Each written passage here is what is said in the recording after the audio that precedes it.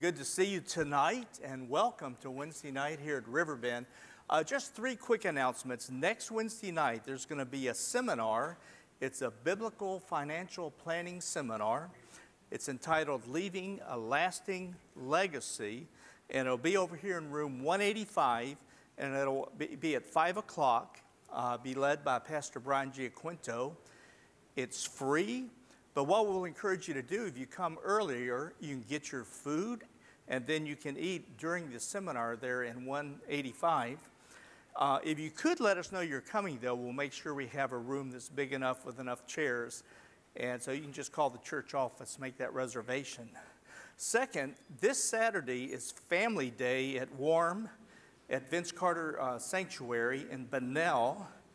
And as you know, Warm is a ministry that Riverbend's been very involved in for many years now. It's to women in rehab that have gone through addiction, and it's an incredible ministry. So there's going to be a day of fun for their families, for the kids. And if you just want to stop by and see kind of what's happening there, meet some of the ladies, you are invited. The volunteers are all set. They're ready to go with it. But it'll be 11 o'clock to 2 o'clock, and there'll be food and crafts and games and inflatables and just a lot of fun. And it'll be a good opportunity maybe to meet some of these families.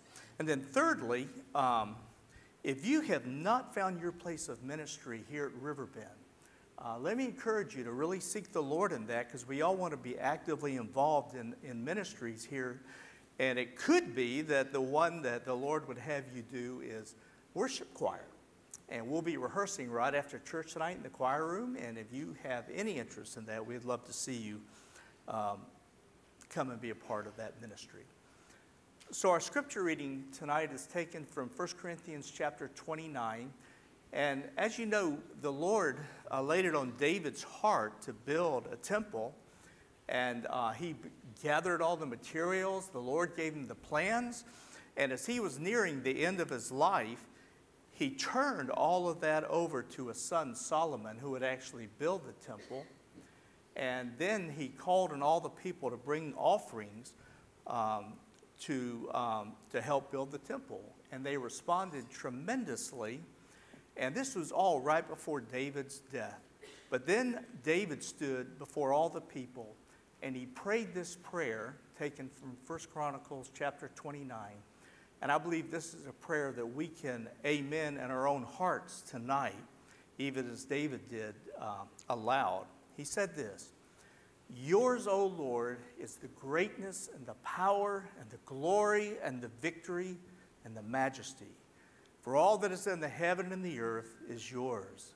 Yours is the kingdom, O Lord, and you are exalted above all. Both riches and honor come of you, and you reign over all. And in your hand is power and might, and in your hand it is to make great and to give strength unto all. Now, therefore, our God, we thank you and praise your glorious name." Let's pray together. Father, thank you for allowing us to gather tonight. Father, we pray for every person here tonight, for every family in our church. Father, we pray that you would raise up husbands here at Riverbend that love Christ and that love their wives as Christ loved the church, that are loving spiritual leaders in their home. And Father, we also pray for the wives. We pray that they might love Christ and love their families. Father, we pray for youth, that they might be saved young and they would be passionate in serving the Lord, standing against the world and its ways. Father, we pray for children, children that would obey their parents and learn the things of the Lord. And Father, we pray for their salvation as well. We pray for singles, that they might passionately love and serve the Lord Jesus Christ, and they would be much different than the world. Father, we pray that as a result of being here tonight, that we might be more passionate worshipers, that we might love Christ more, that we might be more and more transformed into the image of Christ as we're being sanctified. We ask all this in Jesus' name. Amen. Amen. Amen. What a great thing it is to think about that and how we should pray for each other in the church family. So church, it's good to see you this morning. Why don't you stand tonight as we just worship the Lord together.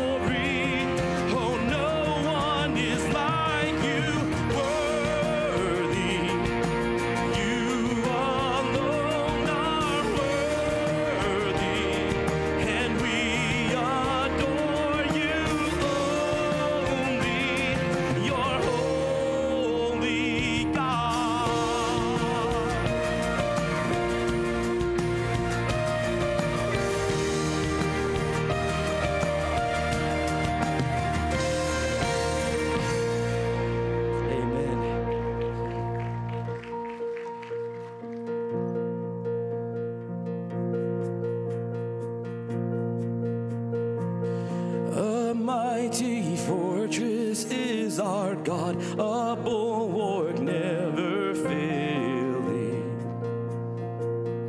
Our helper, he amid the flood of mortal ills prevailing. For still our ancients foe not seek to work us woe. His craft and power are great, and armed with cruel hate. On earth is not his equal. Did we in our own strength confide, our striving would be losing.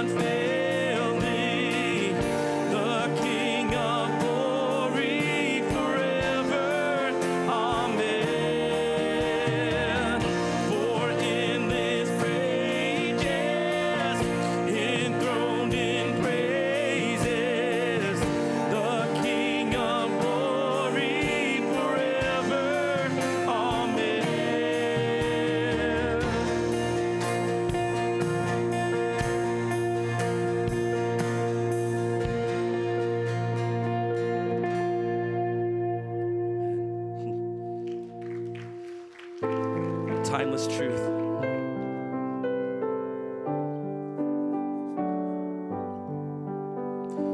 Marvelous grace of our loving Lord, grace that exceeds our sin and our guilt.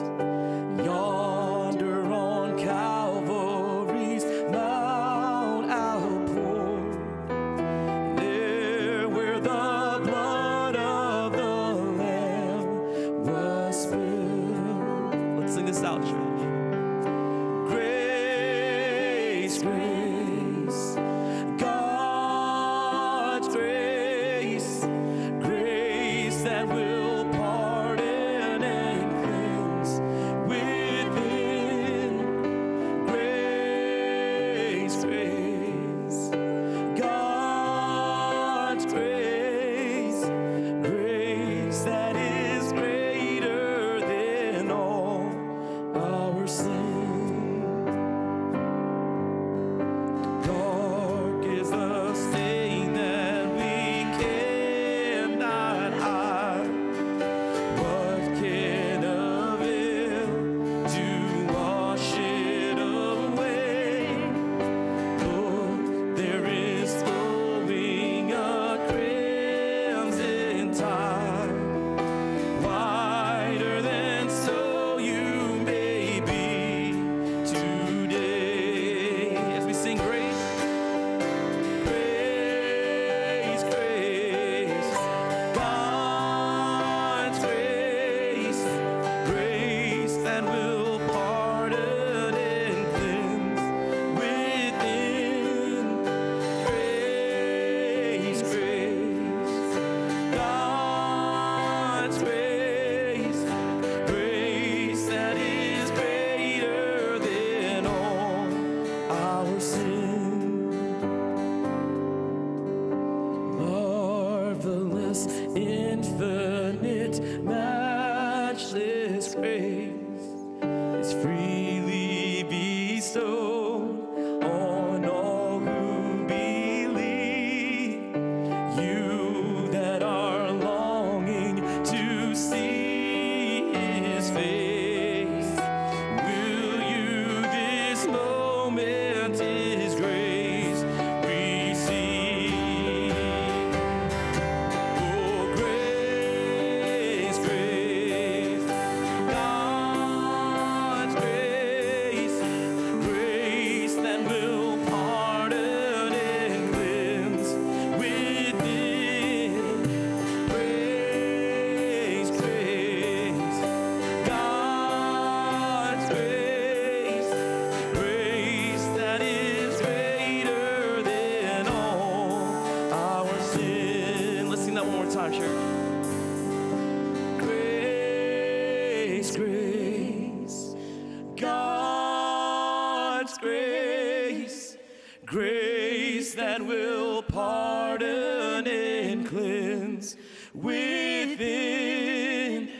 Grace, grace, God's grace, grace that is greater than all our sin. Amen.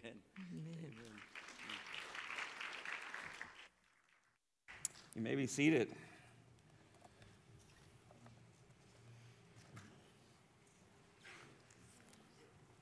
Wonderful, timeless truths, as Hayward said. What a beautiful set of songs to sing to our Lord tonight. Good to see each and every one of you out here. A blessing to gather on the midweek, get in the Word, get strengthened, encouraged. Good to see people out. Some people are coming back from all kinds of things. It's Mike Waters, my buddy's back there. Look at him. Praise the Lord. Yeah. Amen.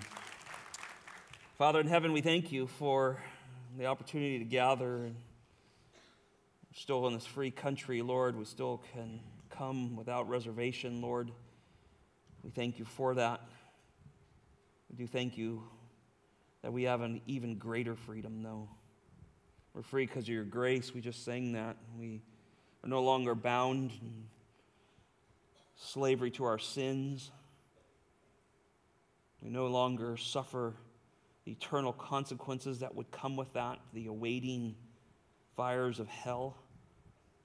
You have freed us from our sin through your grace, and what a blessing it is to know that, to sing about it, to teach on it, to live by it, to rehearse it daily.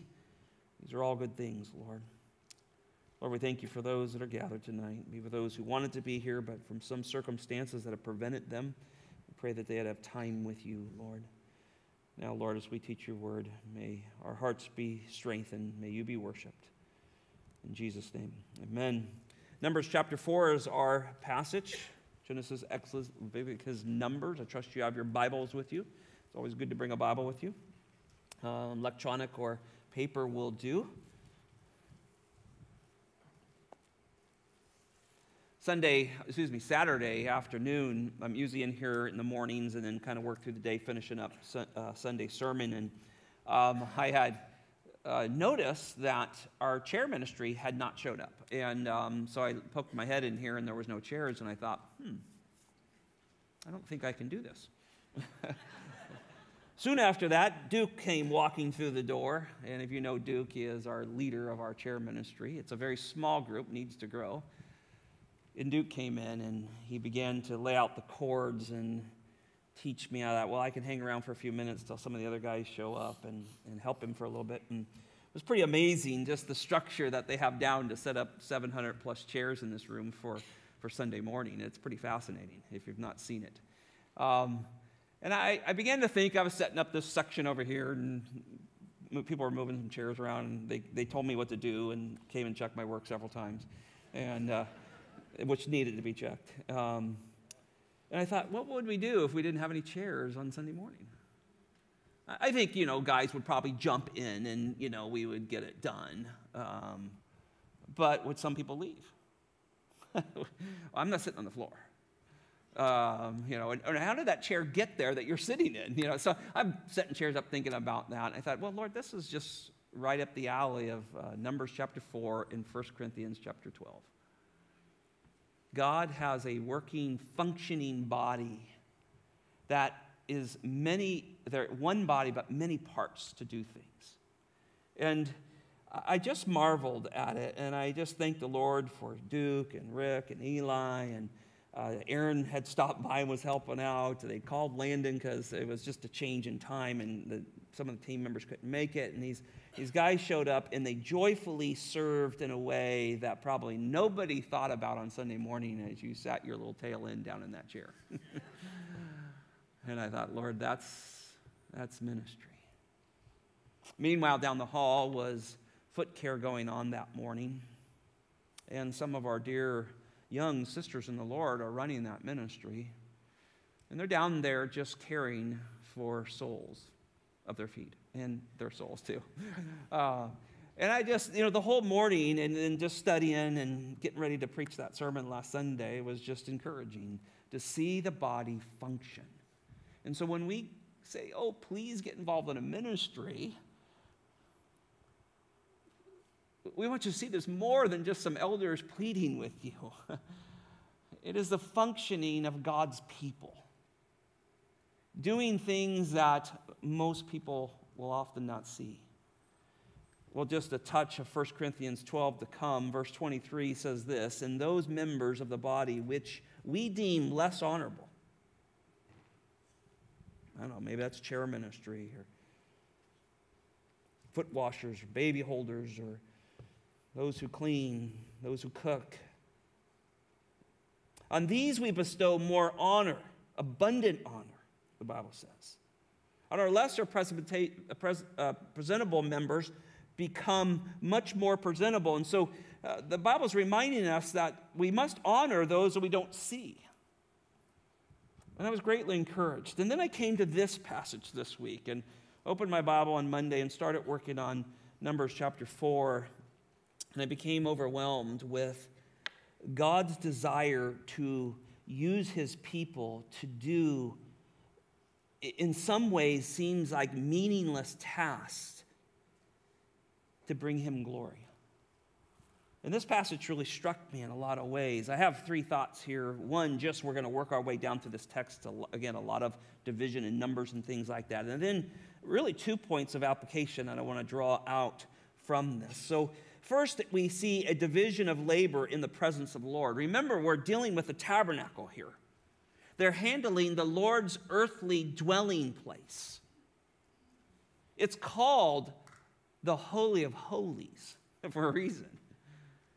And so in this passage is all this instruction given to Moses and Aaron and then down to the different families of the Levitical tribe of how this temple was to be handled. It is God's earthly dwelling place at this time.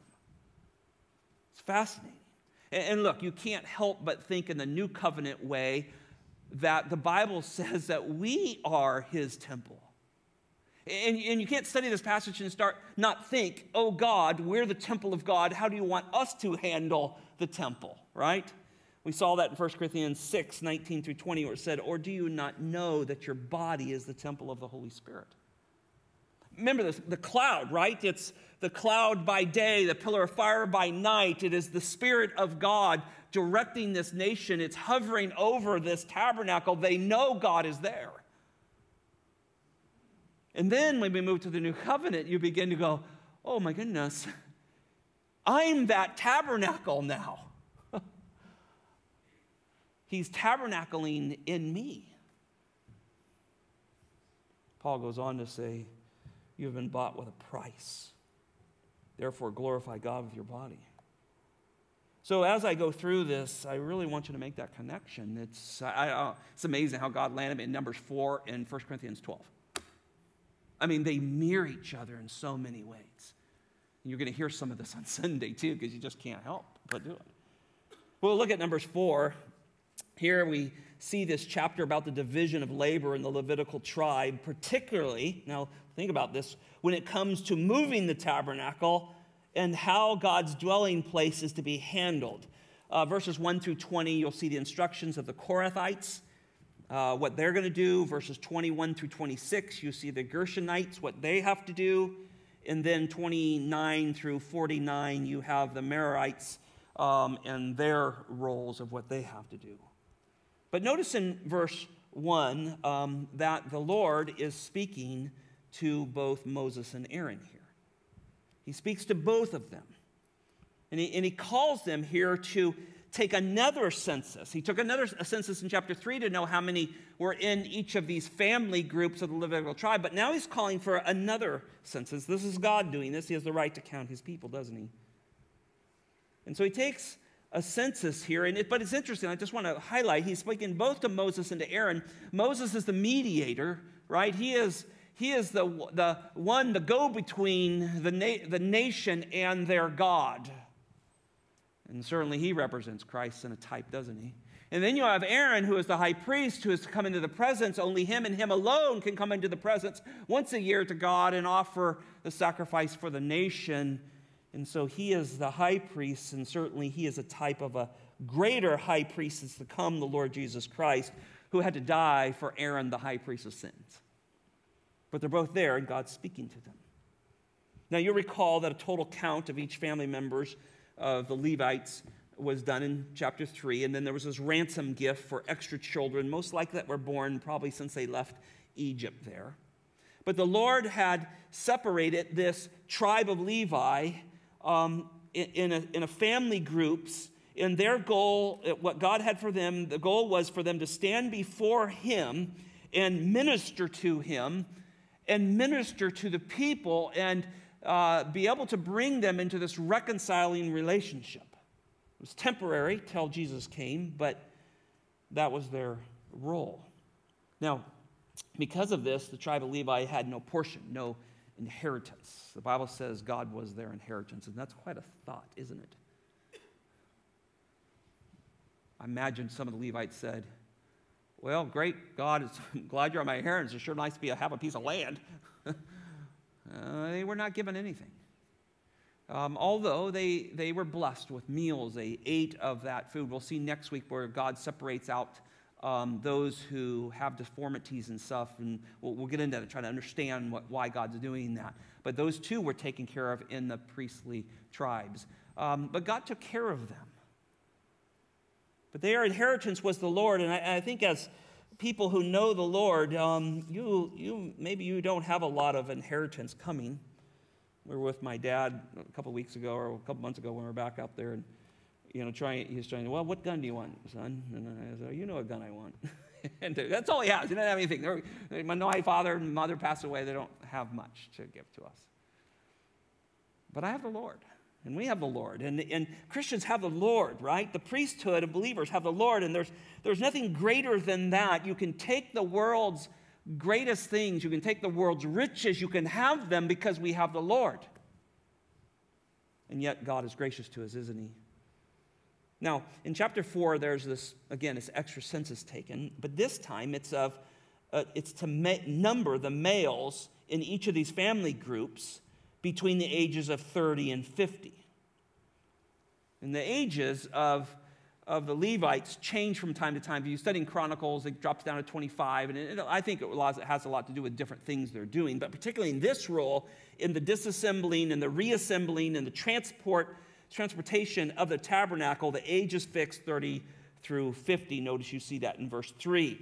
30 years and upward, even to 50 years old, all who enter the service to do the work in the tent of meetings. If you drop down to, that's the Korathites, then if you drop down to 23, he says the same thing, from 30 years and upwards to 50 years old, you shall number them, all who enter and perform the service to do the work of the tent of meetings. That's certainly the Gershonites, and then the Merarites, verse 30, from 30 years upward, even to 50 years, you shall number them. Every one of them should enter the service to do the work in the tent of meetings. And so it is separating these out, and it's just interesting. I mean, I got thinking just a little bit about 30 to 50.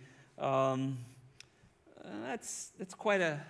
probably a pretty prime time, isn't it?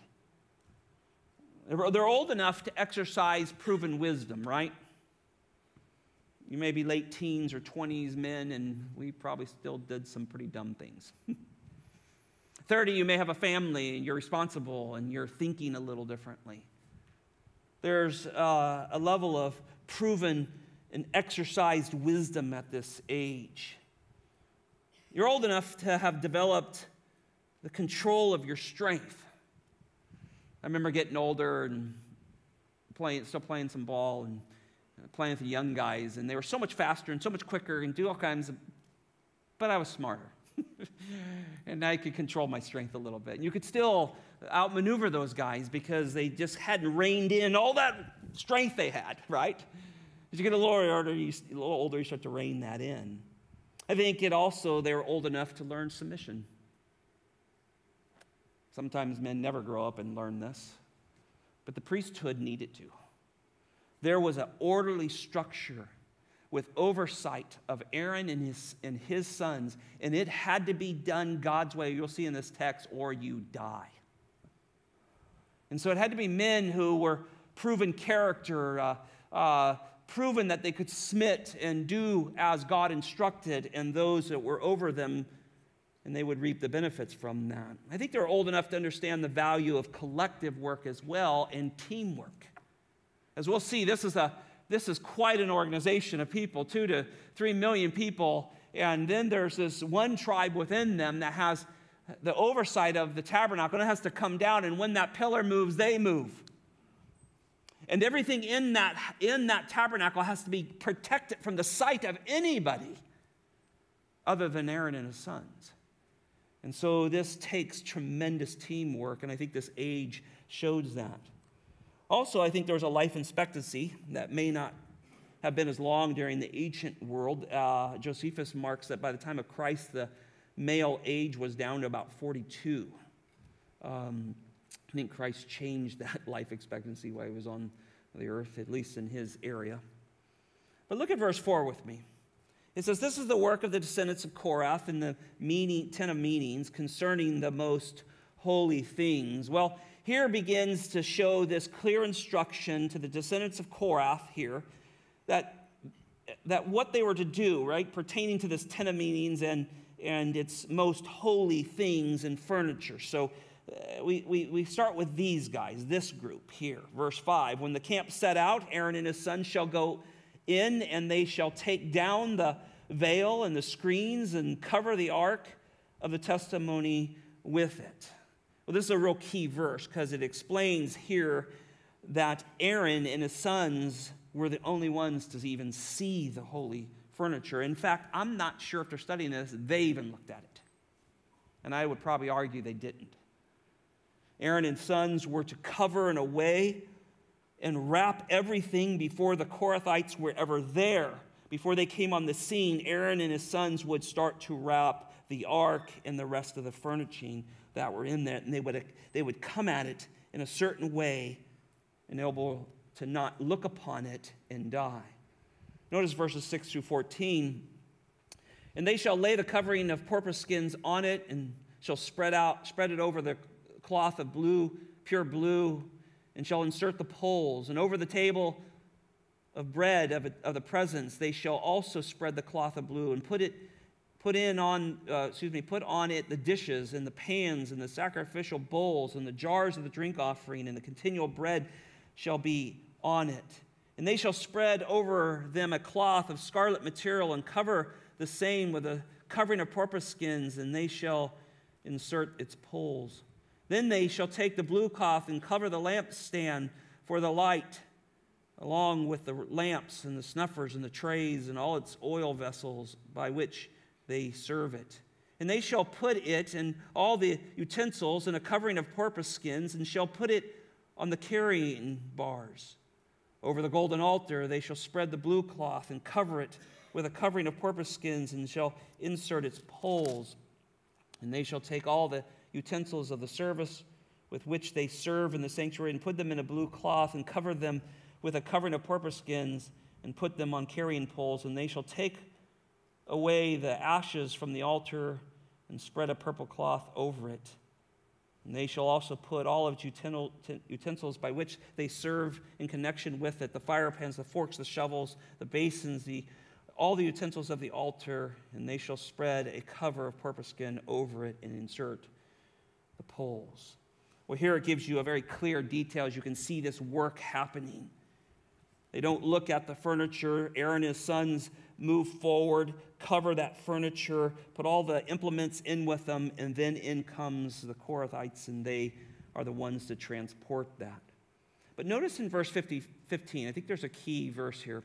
When Aaron and his sons have finished covering the holy objects, here's where we start to understand why Aaron and his sons were set apart.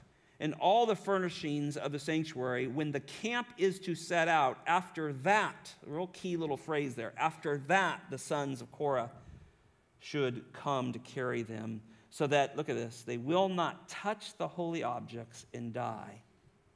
These are the things in the tent of meeting which the sons of Korah are to carry. We all know, our minds go to that scene where they're bringing the ark back after it has been returned from the Philistines and then kept in a house for a while, and great blessing happened there. And of course, David and his men go to bring it back, and they cross a brook, and it starts to wiggle, and a priest puts his hand out, his name went out of my head, to try to steady that, and immediately he dies. God was serious about his holiness, and so much when we study in the Pentateuch, you have to see the emphasis of God's holiness.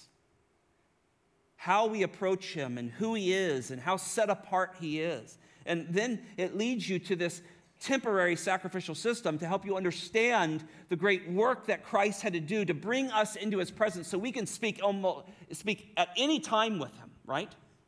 And certainly at death can go immediately. To be absent from this body is to be present with the Lord, to go immediate with him, all because of the finished work of Christ. So Christ comes and grants us a position through his finished work, declares us holy and blameless so we can be in his presence. And you just can't miss that when you study these passages. People who don't know Christ, don't understand his beauty, don't understand his finished work and his glorious person. They read the Old Testament and it seems so foreign to them. Who is this God that can't be touched? So they don't see themselves as sinners, and what has to be done with our sin in order for us to come into his presence. And every time I study this, it just reminds me how glorious our Savior is. But notice God was protecting them really from himself, verses 17 through 20.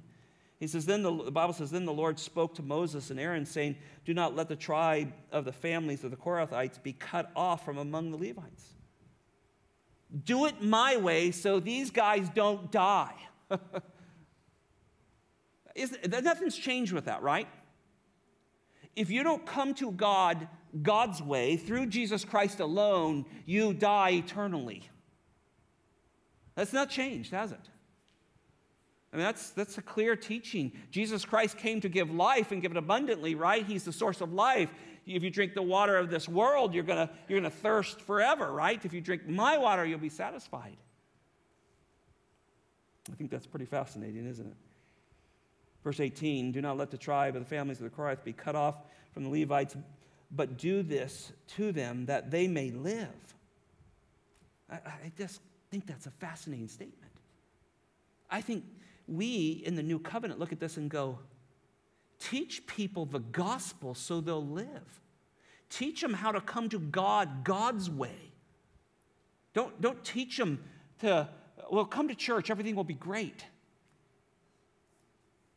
You can go to church all your life and go to hell without the salvation of Jesus Christ and his finished work, right? And I just gravitate it to that statement. But do this to them that they may live. Teach the truth. Teach how you come to God. Teach how you approach God. We do it through Jesus Christ alone. He is the mediator. He's the substitute. He's the final lamb. He's the one that brings us into the presence of the Father. No one comes into his presence except through him. And live, right? Later, we'll see in Numbers where the snakes are biting them because they're so rebellious. And they put a bronze serpent up that just represents sin. Christ, the sin bearer, is going to point towards. Look and live is the word, right? Look and live. How many people, do you know people who just will not look to Jesus and live? And we know it's a sovereign thing. We know it's God that must do it, but our hearts break over it, don't we? And maybe this is part of the rebellion that comes later in chapter 16 with Korath, because they just don't like it. It's not right. How come Aaron gets to touch these things? How come he gets to go over? How come he does all these things? They're not happy with the way God laid things out. But God's clear here. Teach them to do this so they may live and not die when they approach the most holy object. There is going to, we know that there's a separation of the sheep and goats coming. And there's a whole lot of people who are going to come up and say, God, I did this and I did this. Matthew chapter 7, verse 23. I've done this and I've done this in your name. I've done all these things. And he'll say, depart from me, I never knew you. I think that's what happens with Korah. Korah raises up, right? And he brings this rebellion forward. God opens the earth and swallows them. I think it's a foreshadowing of things to come. I told you to come my way. You've rejected that. Now you go down. It's fascinating, isn't it? Verse 19, the latter part says, Aaron and his sons shall go in and assign each of them his work and to his load. But they shall not go in to see the holy objects even for a moment, or they will die. This is detailed, brothers and sisters, of how to handle the things of God. It is not just whimsical. Has that happened in today's church?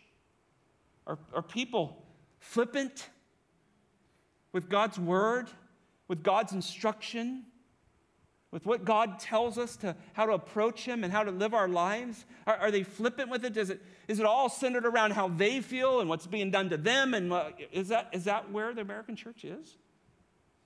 It seems in some places.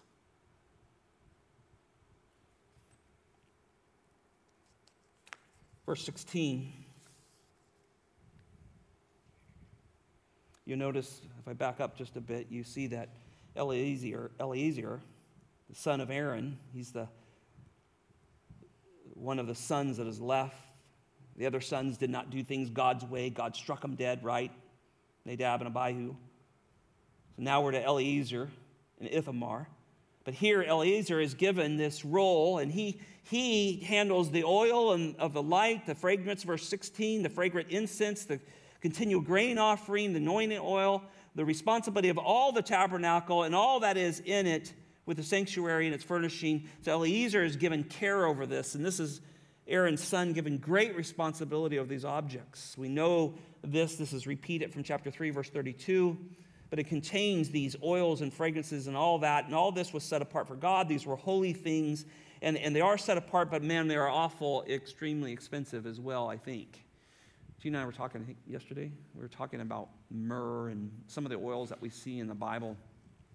And I was driving, and she was looking it up on Google and seeing where some of this comes from and why it's so expensive. Some of this stuff would only grow in certain regions, and the work it took before we have, hydraulic presses and stuff now to extract these oils. The oil we saw in the book of Leviticus was the purest. The purest only was to come before God with no impurities that it did. The cleanest, the most expensive, the greatest was to go. And because this is how we come to God. We don't come to God through some cheap, works-based, man-centered way. We come through the most richest, glorious way, and that's Jesus Christ. There's nothing more worth than Jesus and his blood and his sacrifice. It's the greatest thing we come in. And we got to protect that, right? Because so many people are saying, oh, well, Jesus plus this and that. That'll send you right to hell. And so this is expensive here. I tied this to Ezekiel. I jumped over Ezekiel 22:8 there. We're in the middle of a lot of judgment passages on the nation.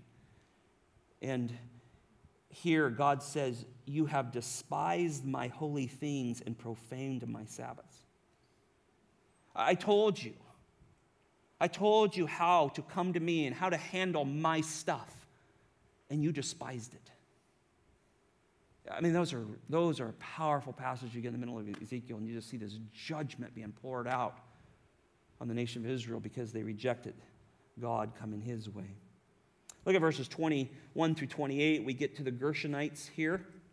You'll notice in verses 25 through 27, we see what they're carrying. Again, they're 30 to 50 year old. They're part of the census. They're serving and carrying, verse 24, and they carry the curtains of the tabernacle, the tent of meetings, with the coverings and the coverings of porport skins that is on the top, and the screens for the doorway and the tent of meetings, the hanging of the court, the screens for the doorway, the gate of the court, which is around the tabernacle and the altar, and their cords and all the equipment for their service and all that is to be done, they shall perform. All the service of the sons of the Gershonites in all their loads and all their work shall be performed at the command of Aaron and his sons, and you shall assign to them as a duty over all their loads. Verse 28, you see that Ithamar is given as charge over that. You get to verses 29 through 33. Here you come to the Merarites. They're the third family. And they, as you notice in verse 31 and 32, they are in service to the tent of meetings. They carry the boards of the tabernacles, the bars, the pillars, the sockets, the pillars around the courts, the sockets, and their pegs and their cords with all their equipment, with all their service. And you shall assign each man by name the items to carry. Again, Ithamar is the son that's over them to make sure that gets done right. It is said that they carried the most heaviest load. So these guys were, they were charged with a little bit of a more weightier load to carry. Now, when you notice a division of labor among the Levites, I got thinking about it in this verse and just put some thoughts in my notes. The Levites, they have a body of priesthood, and they have division how to serve the Lord. And then you have a division of labor among Moses and Aaron's family. Remember, they're camped on the east side where the gate would go into the courtyard and then eventually go into the holy place and most holy place. They're of a family. And so God takes this priesthood, the Levites, And he divided up within them ways and instructions of how they're going to serve the Lord. Then he takes the leadership of the country and he divides up within them how they're going to serve the Lord. I thought, Lord, you do things so well. We still do that today, right? If you sat in our elders meeting on Tuesday, you would see us working through our division of labor. There's 9 of us. We all have oversight over different ministries and things that are going on, and we try to let each other do our jobs, and it really have to, because there's just so much going on in this ministry. And as we work through, guys are bringing people up to speed, what's going on here, getting counsel, thinking about scripturally how we're going to handle these things. It's really, there's so many times we come out of there, yet there are times where your heart's heavy because there's hard things we have to deal with. But there's many times you just come out and go, man, I love that. 9 men working together in doing their parts to serve the community. And then when you look at the priesthood of the brethren, right? Here's the priesthood. We're all part of that priesthood. Now we are the priesthood of God, right? According to 1 Peter chapter 2, verse 9, we're now the priesthood, the royal group of people called to his name who come into his presence and serve him. There's division all through in here of things to do, right? And just glancing around the room, I see all kinds of men and women serving in all kinds of different ways in this church. And you do it for his glory, I hope. And I hope some of you are praying about what you're going to be doing. Because this is the way God sets up his people. He's always done this. He wants us part of what he's doing. And I think that is very encouraging. Well, verses 34 through 49, we start to see the census numbers being gathered, and they're in these 3 family groups. And these numbers are important because they give us an understanding not only of just the sheer labor force to do this, that's important, but it also helps us understand how they were going to get this accomplished, right? I don't know if it's some ancient Chinese proverb or whatever. It says, many hands make light work. Well, I think this is true here. And that old saying, I think, is something we all enjoy. It's the idea of when you have a difficult task, and it's made easier when somebody comes and helps you. You've all got the text that has the word moving in it. And if you own a pickup, you're in trouble. And it's helpful as somebody comes along. We've been moving a lot this year. We're looking forward to the last move. But you're going, man, I hate to ask people to help. But when they do, when people help you to do something, such as set up chairs or do something where there's a lot of work to it, man, does it get done quick when many hands are there. And I see that in this. Notice in verses 35 through 37, you have the Korathites here. Now, chapter 3 told us there was 8,600 of them, but here the number between age 30 and 50, there's 2,750 men between the age of 30 and 50. That's a lot. And they carried the holy furnishings and all the utensils. They're all wrapped up, and they're carrying them. And when we first read this, you go, man, if they're going 10 to 15 miles in a day, most humans could, a lot of times they traveled 20 miles. They set towns 20 miles apart because they could move in a day 20 miles. That's a pretty common number. You think, I'm going to carry this thing for 20 miles? No, there's 2,750 of you to carry these things. And so you begin to realize there's a whole force of men to take care of this. Verses 38 through 41, you come to the Gershonites here, and there's chapter 3 tells us there's 7,500 of them, but between the ages of 30 and 50, there's 2,630 of them. And they're carrying all the curtains and coverings and screens. And some theologians said that this was maybe the lighter weight of stuff, but it was bulkier. And so it took men to carry this thing. But there was a lot of them, right? And they could take turns and make sure that it was handled God's way. When you get to verses 42 through 44, here you come to the Maraites, and there, chapter 3 tells us that there's 6,200 there. But between the ages of 30 and 50, there's 3,200 guys. And what I thought about this, and I go, I think this is the heaviest stuff, right? The boards, the bars, the pillars, the sockets, the pegs. I think it's the heaviest, and yet God gave them the most to do that. And then look at verses 45 through 49. The Bible says this: these are the numbers of the men of the sons of, wait a minute, is that the right one?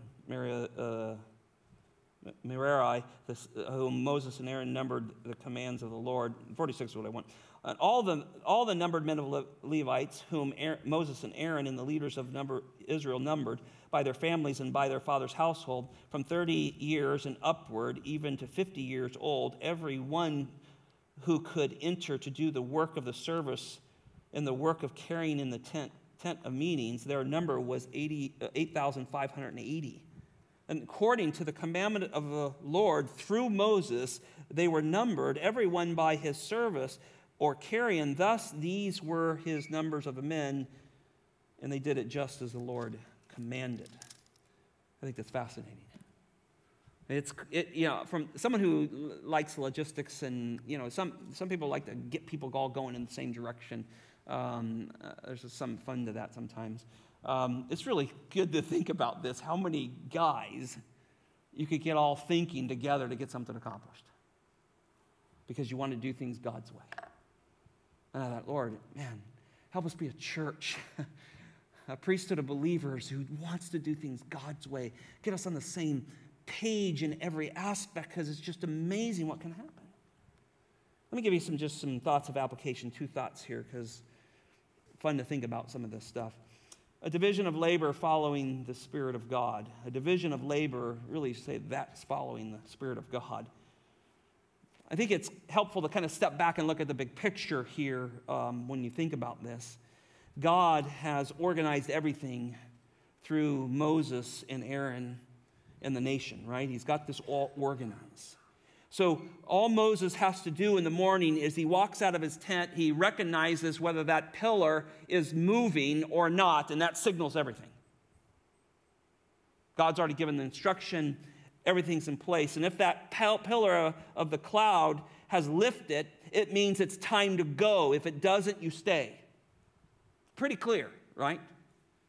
And I think so much of Scriptures, the majority of Scriptures are very, very, very clear. People just want to argue with them, right?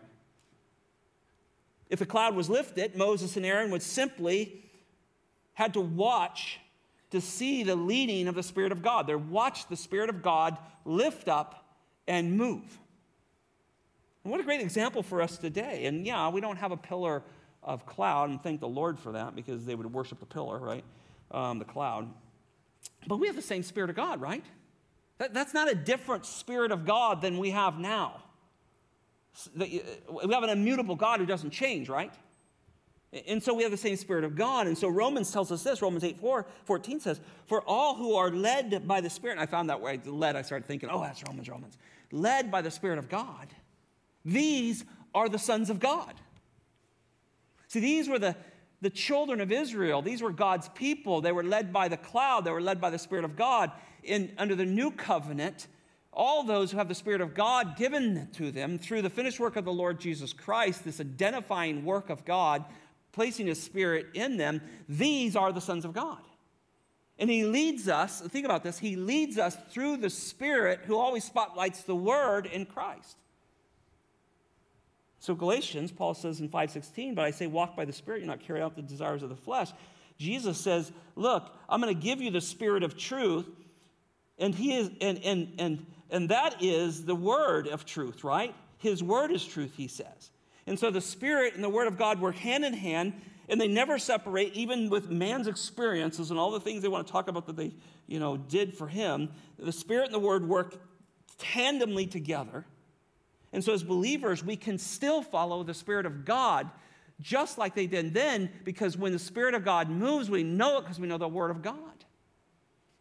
Now, when Moses detected that the Spirit of God in the pillar of the cloud was lifted, then all these working parts would start to happen, right?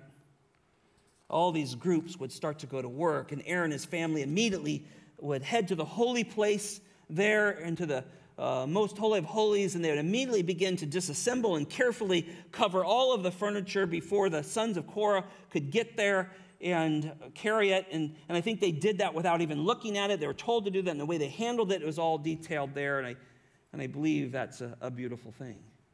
Then these poles are put in. Notice, as we read through that, these poles are put in through the rings of the furniture, and then the Korathites would come in and they'd pick up those furniture things, and they would carry it off to the designated area of travel. And once the Korah and Gershon and Merari would be done and completed their work, they would wait to follow this cloud. And then think about the evening. I got to think about this. This is pretty fun. Wasn't that nice when that thing finally stopped? You remember hiking with your dad or your grandfather or someone like that, and they just keep going? You think you're never going to stop? I remember being a little boy and trying to keep in my dad's footprints, you know. They were hard to keep up. And finally, he would stop, he would get arrested. I thought, I wonder if it was like that, you know. You got a couple million people moving through the desert, and all of a sudden, in the evening, this pillar of cloud stops in a certain camp spot. And that must have been thrilling. God stopped. And immediately, everything goes into action. And all of the reverse that just took place, they reverse everything that just took place from the tearing down. Now they reverse it, and all of the families start to do their work, and the ark is put down first, right? And it's covered. And everything's backwards. It all uncovers and backs up so no one can see it. All done to protect them from God and to do things His way. And then I thought about this. I said, they did this for 40 years. 40 years they did this. And there's times when we study, as we'll get a little further in, you'll see where they camped there for quite a while, but sometimes they're moving every day. 2 million people. Up we go. Here we go. Everything you own, and the tabernacle is handled right. I read quite a bit of different guys on this, and from what I could see, most of them say that they could set that tabernacle up in about 30 minutes. They had it down. They could get it up and get it down quickly, done God's way. And there's just good questions here. Are we seeking the work of the Spirit, right? Charismatics try to steal the work of the Spirit, but we can't let them. Can't let them. The Spirit of God is equal to the Father and the Son. They share the glory together. He is a marvelous part of the Trinity, and we learn so much from Him. And we learn that He loves to spot the work of the Lord Jesus Christ, and He loves to spot that through the Word of God. And He loves to identify believers, mark us, seal us, guarantee our inheritance. He loves to do that, and we should recognize that, right? You should recognize someone that the Spirit has marked. They love the Word. They love Christ. They do that. And so we should know when He's moving. We need to be ready to go versus doing our own thing, right? Do you pray for the will of God? Who you're going to marry, who you're going to carry? We're going to go, job changes, moving. Spirit of God, show me through the Word of God. Teach me what your will is for me. Do we do that? I think sometimes instead of asking God, or telling God, we should ask Him what He's doing, and can we join Him? Well, third and final point of application here is God is glorified in the days of small things. This was a fun one I got thinking about today. My dad loved to hunt and camp. I think he was the most happiest when we were camping or hunting. And he would lay everything out on the lawn, and he would pack our vehicle so it was everything we could get in, because we're going camping or hunting for 2 weeks.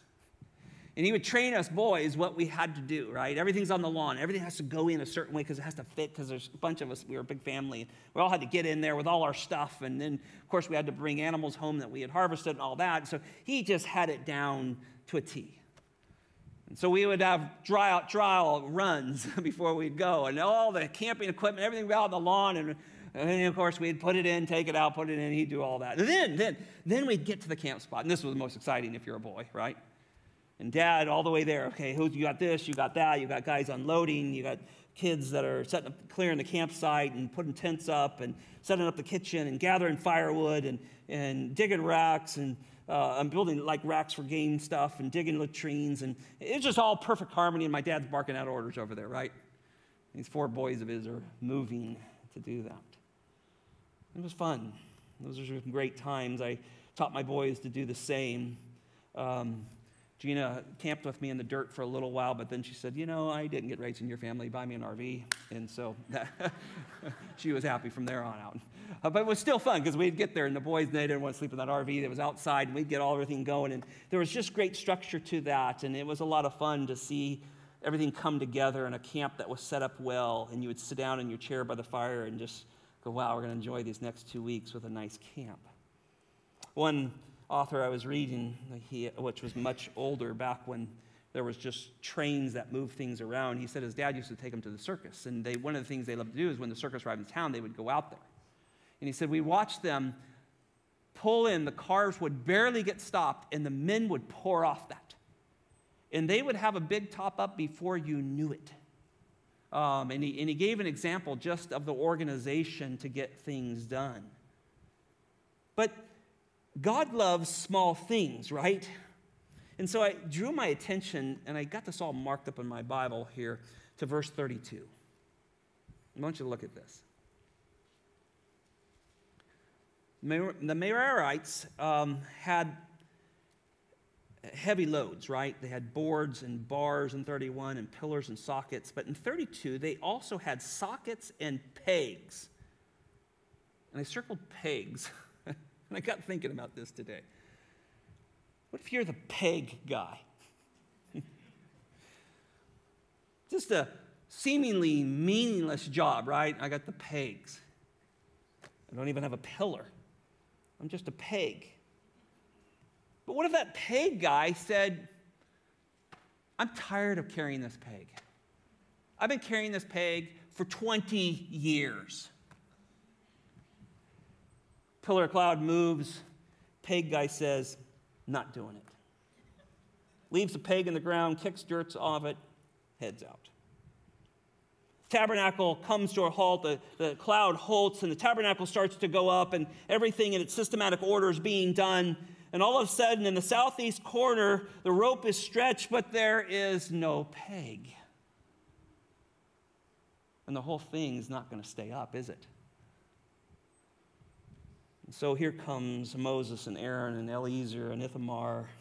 Can you imagine that confrontation? Okay, peg guy, what'd you do with it? You had one job. Where's the peg? You know he would be on the ground holding a rope. They'd probably tie the rope to him, say, you stay here while we send some guy back 20 miles to go get your peg. And you hold this down.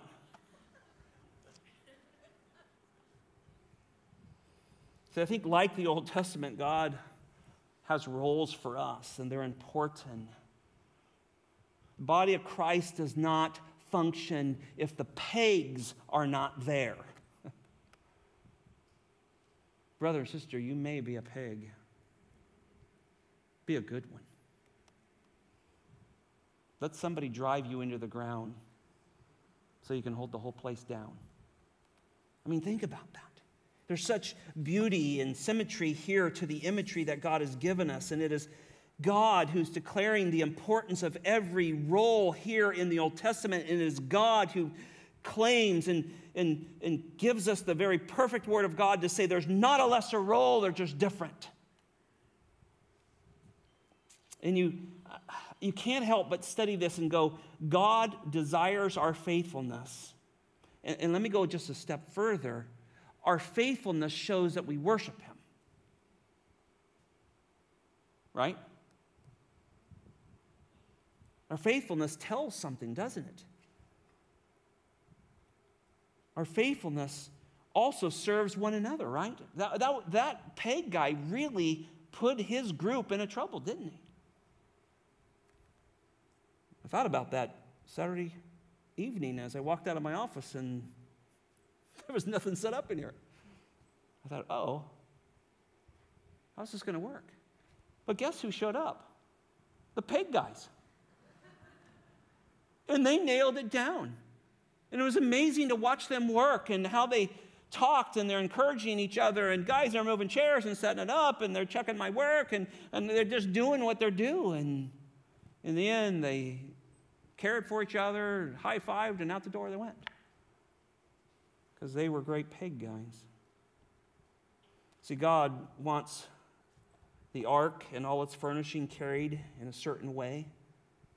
But he also wants the tents and the pegs, as unglorious as they may be. He wants them done his way, and it is extremely important, and it brings worship to him. And I'm pretty sure that God is not going to reward us for just sheer amount of work that we do, right? But he'll reward us because of our faithfulness for his glory.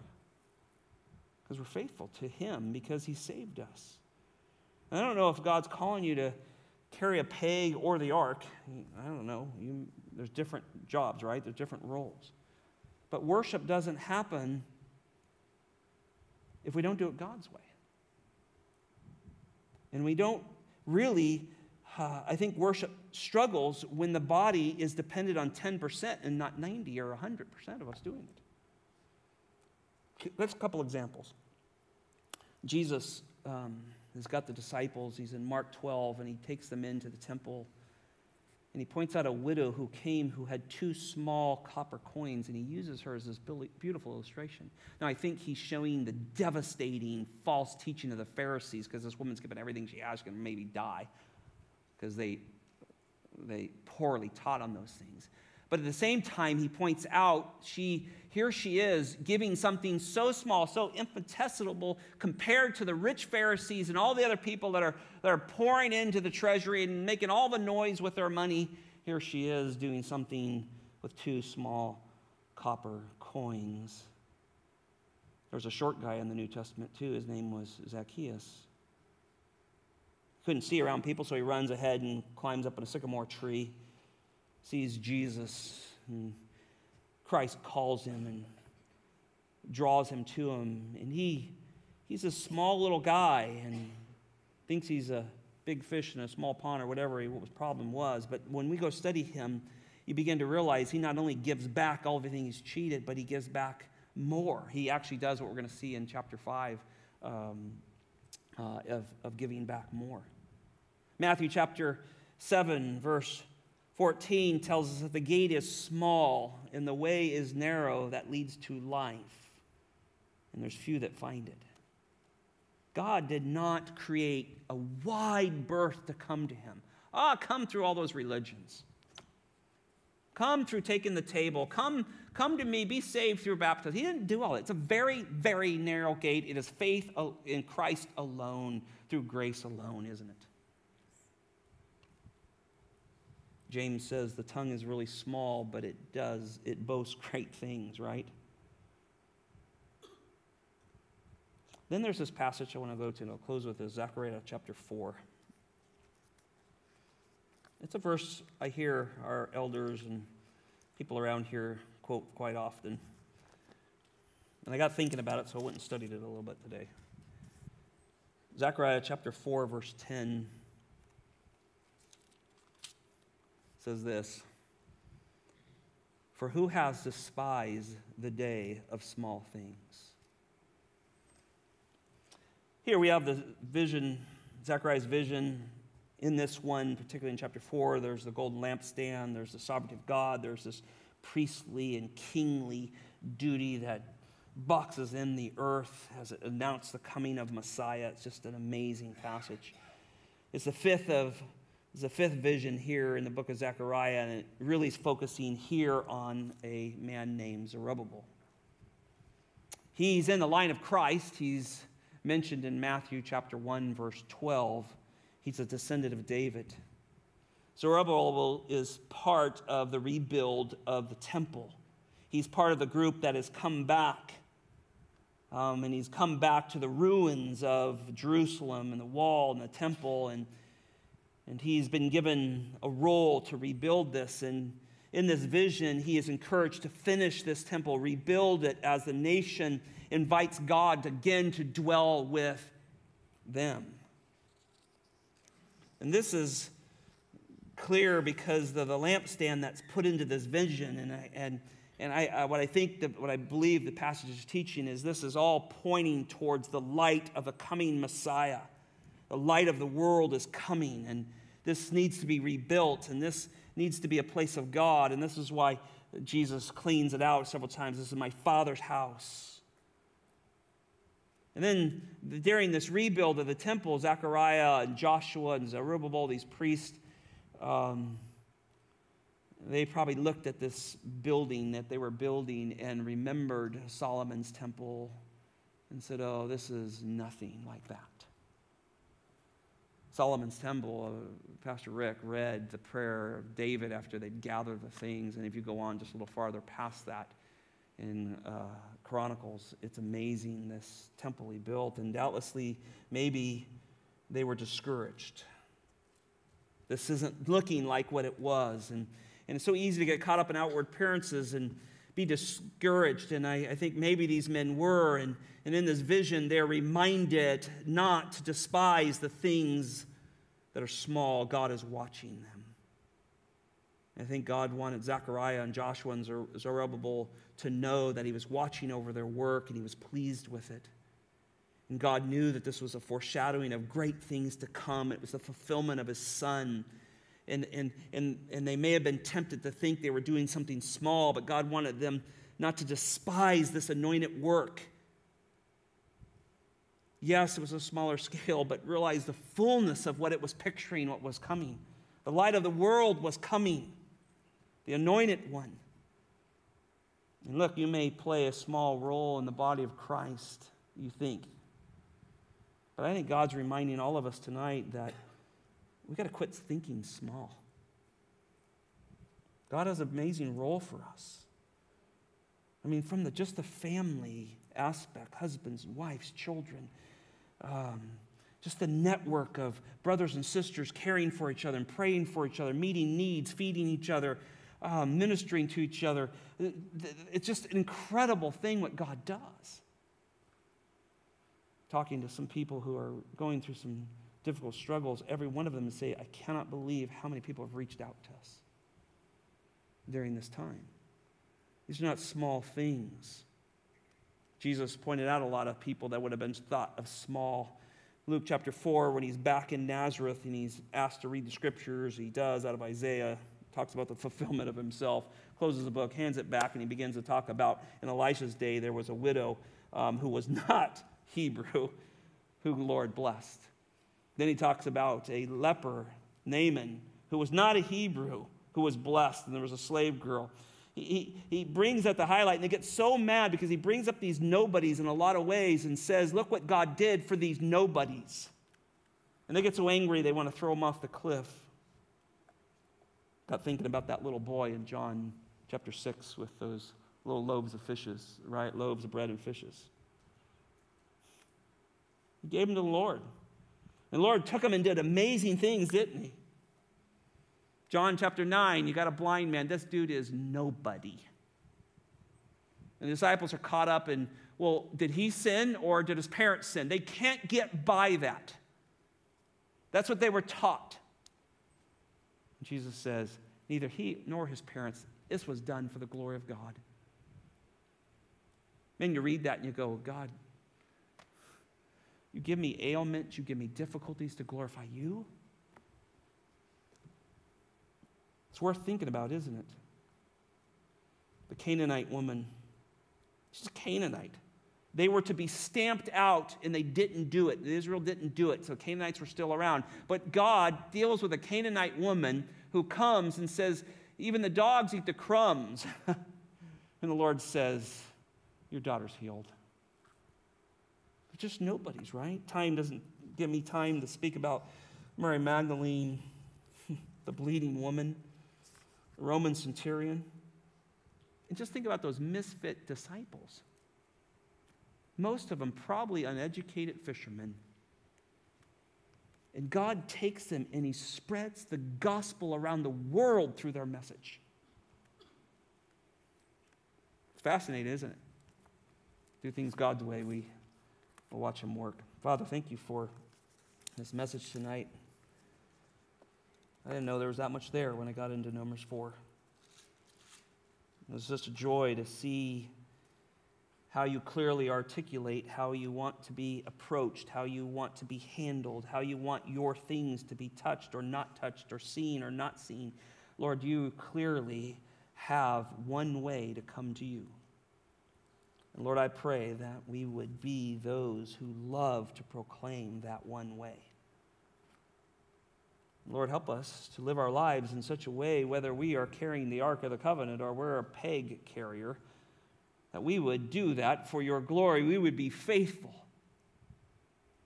And even if we must be driven into the ground as a peg, may we hold on to that rope tightly.